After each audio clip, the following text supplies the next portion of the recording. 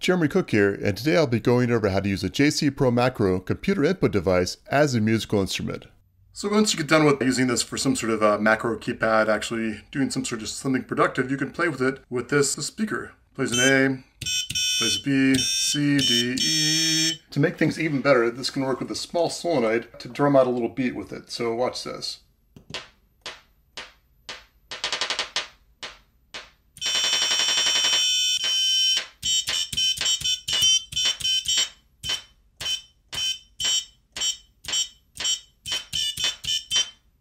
Of course, the base device is a JC Pro Micro, which uses an Arduino Pro Micro board, and the PCB is made by PCBWay. I'm really happy with how this device turned out, so follow along to see how I made it and how you can make one yourself. Here I'm going to be making a little expansion board for my JC Pro Micro. You've got the ground plus 5 volts and then pins 7 and 6 here, but it's a little bit hard to get to both of them at once if you want to use like a servo motor or a different output at the same time. So for this I'm going to be making something like this, just kind of a 6 and 7 5 volt ground, just kind of breaking them out so I can more easily plug them in with different pins. What I'll do is I'll score this and then break it off.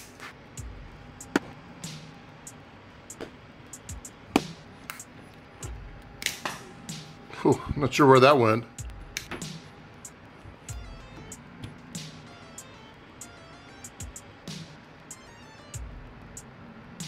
Alright, that wasn't working out real well because of my poor soldering skills for the most part, which is why I get PCBs now. But what I decided to do was use these pass-through headers, I think they're called, so I can put these in and kind of bend it over. That should make things a little easier.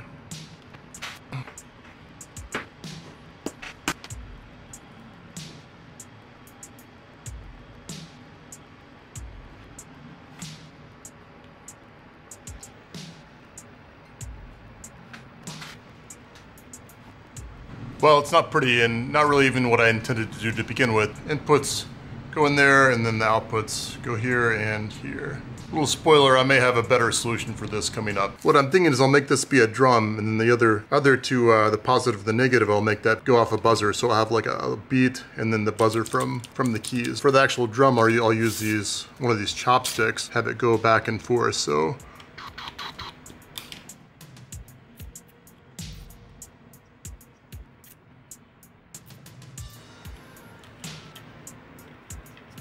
as the base, I'll use this old soldering base. We'll see. I guess I'll just attach it like this. So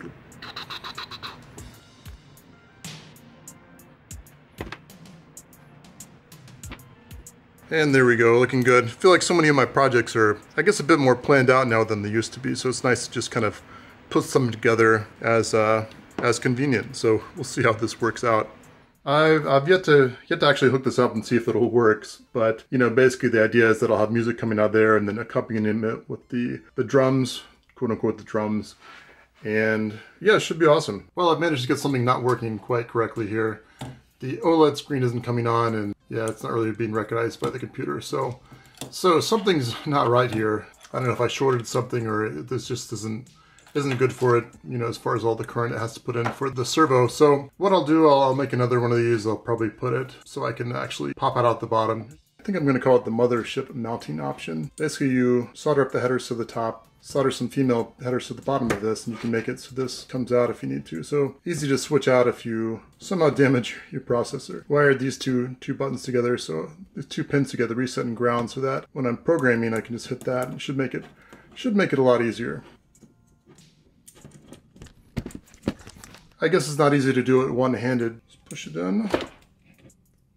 Voila, there it is. So a couple days later, my PCB arrived from PCBWay.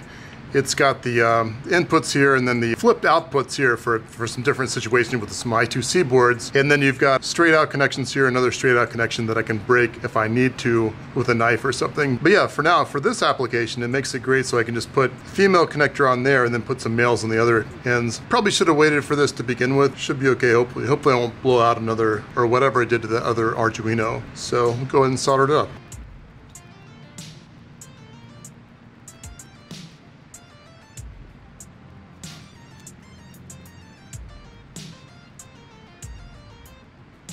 So that looks pretty good. I guess what I'll do is I'll also put a capacitor in this to smooth out things. Hopefully that's a good idea, not a bad idea. And yeah, there we go.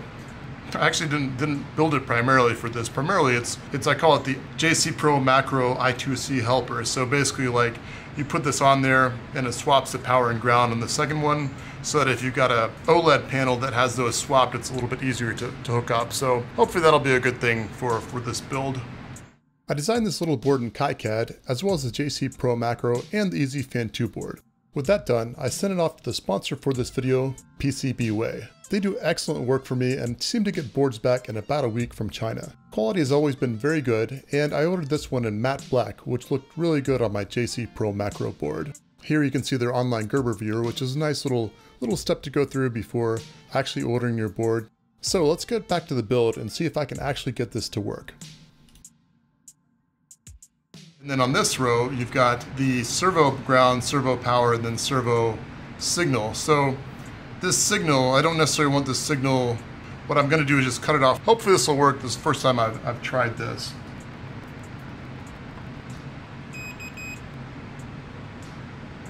So no connection there. Connect there, connect there in, connected there. So that's exactly what we want. Hopefully it'll work.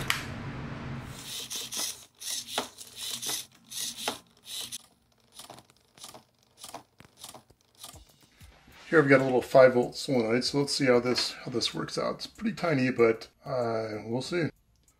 Apply voltage to get it to retract.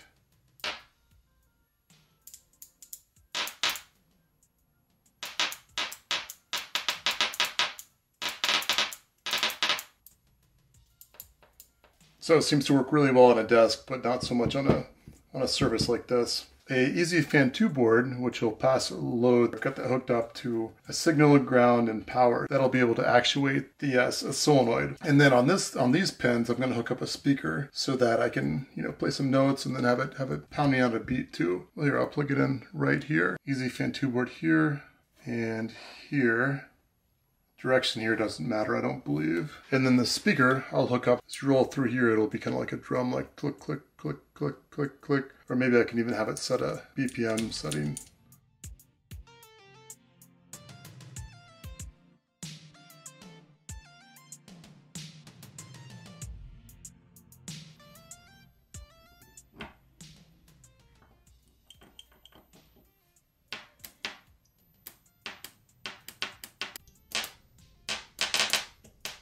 So I've got this laid out now so that I can play notes with this.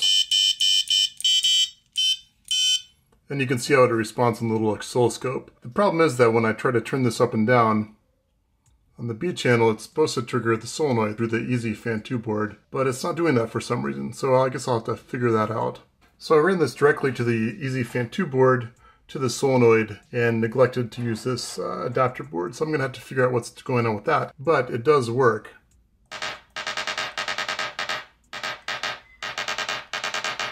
Really pretty neat. The dog apparently didn't like it though. I realized that actually one of these traces had been cut in the previous iteration, so I guess when troubleshooting you can't make any assumptions. I'll solder that up and hopefully it'll work. I guess that's an assumption too. Alright, so I removed the capacitor and soldered those two leads together, and let's see what happens.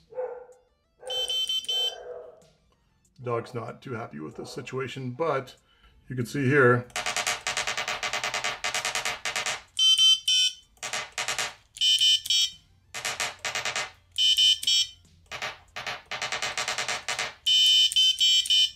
now I guess the next step is to get it so it can turn out a beat and maybe play at the same time.